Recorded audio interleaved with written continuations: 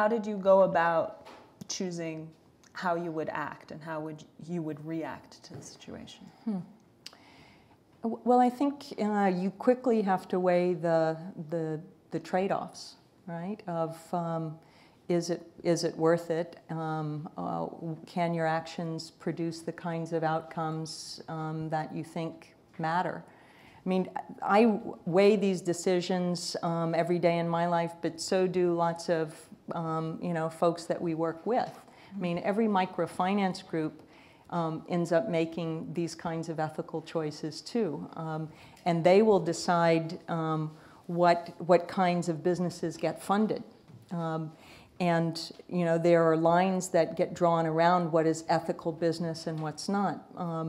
Just the same way that nonprofits decide their types of money that they will accept and types that they won't. Most people who are working in healthcare won't take tobacco firm profits in order to advance healthcare. Most microfinance groups won't finance a business that's selling arms, but a lot of women will finance beer businesses, even though those very customers end up going and coming home late at night and often beating up some of their sisters in the same group.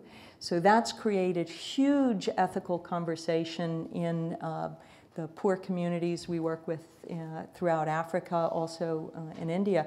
Here in New York, one of the toughest decisions was, would we finance, with the group, because they were divided, would they finance phone sex businesses?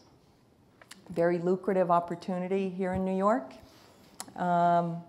It was extremely controversial in a center. The church women were rabidly opposed to this group that had the call numbers, and in the end it came to the board to decide.